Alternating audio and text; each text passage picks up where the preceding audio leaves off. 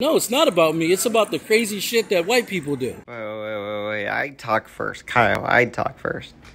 Alright, today we got fucking Kyle being a dick, like always. He's harassing some lady again. It's the third time, I guess, he's bugged her. This is the second time I've seen a video of him. I thought this was the third time, but I'll show you the video, the first video of the lady with her dog, and he seems to take offense at it, even though everybody else is walking by and having a nice day. Good morning to all my YouTube fans out there.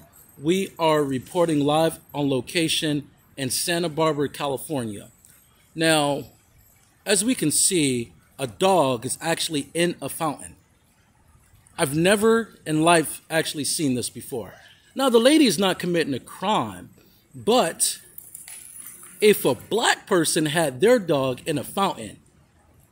So, if a black person with a white dog put their dog inside the fountain, boom, police would show up instantly. There'd be shots fired. There'd be dead bodies everywhere. The dog might die, probably not though, because I think dogs are bulletproof. So, yeah, obviously she shouldn't have her dog in there, because, if a black guy did it, all that stuff I just said would happen, right? Be fucking dead bodies everywhere. But for a white person, her dog gets to cool off on a hot day, and, this black person just has to stand there and watch it. That's crazy. That is some hardcore racism right there. All the white people in the street would have called the cops by now. Okay? And the cops would have been here within minutes. I'm just actually recording the weird shit that goes on in California. So, it's okay for a dog to be in a fountain now. And that's acceptable. Our friend Kyle must be a cat guy, because why would a dog not hop in the water on a hot fucking day? Just the dog obviously hopped in. She didn't pick him up and put him in. The dog just jumped in. It's a fucking dog. That's what they do, Kyle. Hey, you ever tried to fucking control a dog? It's not a kid. It's a dog. It doesn't listen when you tell it to do things all the time. Sometimes it just gets too excited. It sees water, it's hot, it fucking jumps in it, man. I don't know why it's the end of the world to you, but to normal people, they're just walking by. Some are probably even smiley when they see the dog happy in the water. That shit's actually not acceptable. But in California, they're actually able to get away with this shit. But if a black person or a Mexican does this, the white people would call the police ASAP. I'm just pointing out the facts, YouTube. And for the lady to think that it's okay, that's a mental problem. But people in Santa Barbara feel like their money allows them to get away with whatever they want to get away with. But once again, YouTube, if a black person or a Mexican person was to do this, the cops would be called immediately. Immediately. So I'm gonna call bullshit on Kyle here, of course, because Kyle's full of bullshit. So there's an auditor. He goes up to the cops. He's an African dude. His name's Floyd something. I think Floyd Wallace, maybe. He puts his hands under his jacket. He's always wearing a big jacket, and he's always wearing baggy clothes and wearing a mask. And he will shove his hands behind his back or whatever, reaching under his clothes. And he does this to try to make the cops think he's reaching for a weapon. And he has yet to be shot. So, I don't think you're going to get shot if you put a dog in a fountain. Although, if you have a dog and it goes in the fountain, that's fine. If you're trying to drown the dog in the fountain, somebody might shoot you, Kyle. So don't do that, because I feel like you would try to play some semantics here. Department of Santa Barbara, as well as the Animal Control of Santa Barbara, Has said that this is okay? It's totally fine. That your dog be inside of a public fountain? Yeah, it's kind of surprising. I believe you, because City Hall here is batshit crazy too. Well, I believe it. I'm sorry, I understand. But that's just not acceptable for a dog to be in a public fountain. Do you know what goes in public fountains, really? I mean, So if I judge that my dog is okay in a public fountain, it's okay. it's not about your dog, it's about other people. It's about that guy needing to clean out that fountain too. No, I watch you virtually every day. Are you recording me? Definitely, Why? because we're on a public street, public sidewalk. That's what actually happens. You're trying to make it about you. No, it's not about me. It's about the crazy shit that white people do. Oh, it's about. Isn't that a racist thing No, to it's say? facts. It's It's reality. a racist thing to say. So is it racist that you were just having your dog in a public fountain? Wait, that's a trick question. 'Cause we all know the answer is no. It's not racist for your dog to jump into a water fountain. But wait, Kyle's gonna tell us how it is racist somehow. Is it racist that I was having my dog? Yeah, you put your dog in the public fountain. Well, so could you. I don't want to put my dog inside of that doesn't water. make it a racist thing. No, but this is the weird You shit that just white said people do. Oh, come on. Correct. Black people don't do this. Mexicans don't do this. Well, why don't you try it if it's Why would I totally put my legal? dog in that nasty water right there? Because your dog has walked for 5 or 6 miles and is hot. And that's It's your as logic? simple as that. Yeah, good logic. I get to go on longer hikes because my dog isn't hot. Put your dog in your bathtub. Don't put it in a public fountain. Put your dog in your own Why bathtub would I put it in a bathtub? to give it a bath. It doesn't need a bath. So why was it in that water right there? To I've cool been him on off. A 6-mile walk. The dog is hot.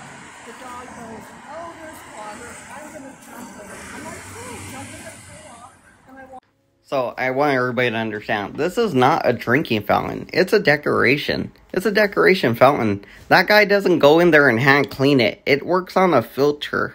He replaces the filter. Kyle doesn't know shit. That's why he's homeless. Kyle's an idiot. Kyle just likes to harass people, especially white people. When he sees white people, he likes to take a fucking piss on them. Alright, so that was the lady I mistaked for this current lady in this video that Kyle is currently stalking. This lady apparently is a business owner across the street from the bar he accuses her of always being at. So, I mean, hey, if you're a business owner and you're right next to a bar, shit, I mean, I'd be getting smashed and having fun and trying to make connections too. Fans out there, we are recording live on location in Santa Barbara, California. We are recording the Night Lizard Bar. So they're overly serving this person right here alcohol. Every time she sees me, she actually starts harassing me. That's because the Night Lizard always serves her alcohol, overly serves her alcohol, and she keeps on harassing me. So this video is on the Night Lizard Bar and how they overly serve people alcohol. So the lady that just came across the video is a lady that's always at this bar every single day. And the bar overly serves her alcohol. I brought it up to the attention of the bar. This lady is extremely drunk all the time. Stop serving her alcohol. So whenever she sees me, she calls the police. She harasses me. This lady said that this is her streets. All types of shit this lady's actually said. And I'm sick of this lunatic dingbat calling the police on me because she's always drunk. This is the bar that consistently serves her the alcohol even though she's overly drunk. It's an unbelievable situation. I'm telling the tourists, don't come to this bar. I've had a conversation with the co-owner of the bar regarding overly serving the person alcohol. And the co-owner, his response was, get off my property. I'm like, seriously? Do you guys know that you're held liable for overly serving this individual alcohol? So the person hides behind trees and poles, calls the police. She's a Karen, but she's always drunk all the time. So I love the fact that Kyle doesn't know what a Karen is. But like all things, it also frustrates the hell out of me, Kyle. Because you're the fucking Karen. You're always the Karen. Every interaction, you're always the fucking Karen, bro.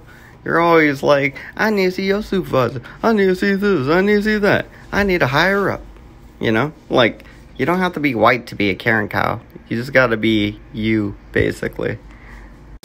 So this is what this person does. She's hiding behind the pole right now, even though she's actually drunk all the time. So she's on the phone with the cops right now, calling the police because I'm actually filming on a public sidewalk. So this is what she does. She's on the phone right now calling the police because I'm filming on the public sidewalk. She's hiding behind this tree right here on the phone with the police. This is what she does.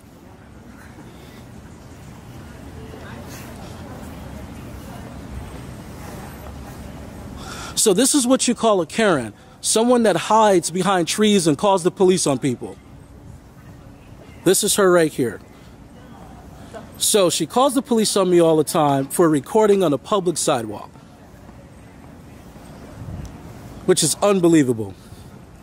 But anyways, YouTube, so the night lizard overly serves this person alcohol on a daily basis, and they're held liable if anything happens to this person because you went through the training that says you will not overly serve someone alcohol. And this is what she does. And I've said to this bar, like, look, man, there's a lady down here, you know, that you guys are serving the alcohol to. Stop serving her alcohol. If the alcohol is going to make her act like this, don't serve her alcohol no more. You're held responsible. And so at this point, I feel like the business license needs to be stripped, or should I say the liquor license needs to be stripped from this establishment. Once again, this establishment is called Night Lizard Brewing Company. I'm going to contact the California Liquor Board to have this establishment's liquor license stripped. Yeah, because this person that's right here on film is always drunk, and she calls the police on black people for non-crimes committed because she's always drunk. That should be a crime in itself. If you're calling the police on a black guy because you're always drunk, you should be thrown in jail for life for calling the police on a black guy. Falsely accusing people of crimes is a big deal, but that's not what's happening, Kyle. You're straight up harassing this lady. You keep fucking talking about her, filming her, you're putting it on the internet. You're straight up harassing her, bro. I mean, she doesn't want to be filmed. She doesn't want anything to do with you like everybody else. They just want to be left alone, man. They don't want to deal with your stupid bullshit. But you need to make your YouTube video, so you need to harass people to be able to make a living. Because getting a fucking job will be way too hard, right, Kyle? So this bar right here keeps on serving her alcohol even though they already know she's drunk all the time. So I have the picture of her, can't even keep her eyes open, drunk as shit, still at the bar.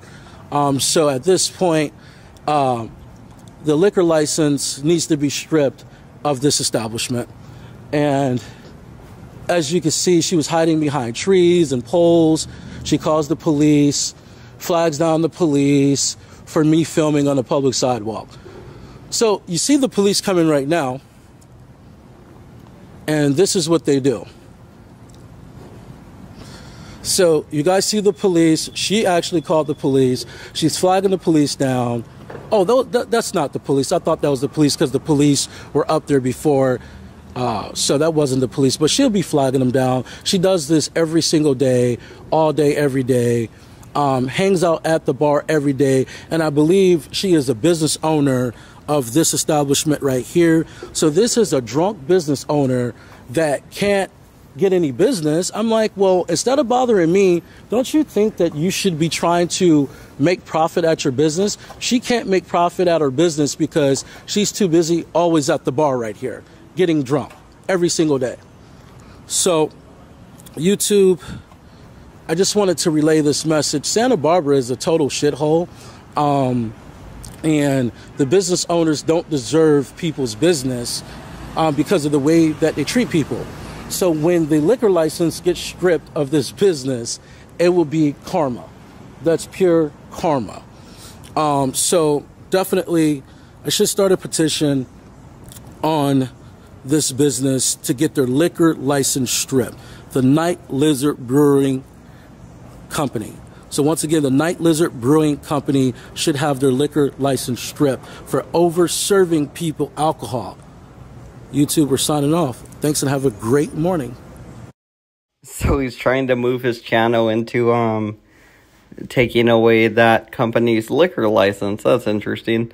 I mean, he still has problems with the local homeless people because he's homeless and they don't like him because he's him and he's a Karen. Yeah, so they don't really like him, and then the business owners are going to start, like, not liking him now because he's standing out there bashing their businesses. He's calling them drunks and saying they overserve people and stuff.